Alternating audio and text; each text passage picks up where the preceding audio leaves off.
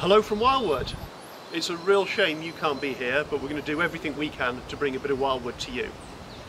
I'm here today with Fluff and Scruff, our two rescued European brown bears.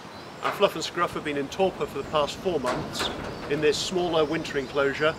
Now, torpor's not full hibernation, but it's not far off. They spent more than 90% of their time asleep, and we haven't fed them since November.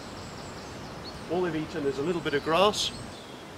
Allowing the bears to have 4 months off away from the public and sleeping is a really important part of their rehabilitation. It's helped them get back into the natural rhythm of the seasons, and as you can see, they're now awake, really happy and raring to go.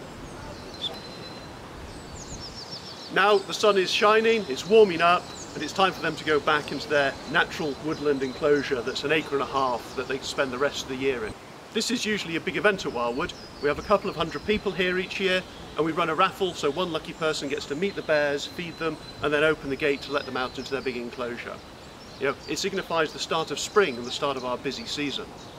Sadly, all of you are in lockdown at home, and we're closed to the public to help stop the spread of the coronavirus. We're going to do all we can to bring a bit of Wildwood to you, so we'll make these sorts of videos and try and keep you entertained while you're in lockdown. Give you that connection to nature that's really important, particularly at a time like this. But Fluff and Scruff are the lucky ones today. Their 4 months of self-isolation is coming to an end, and we're going to let them out.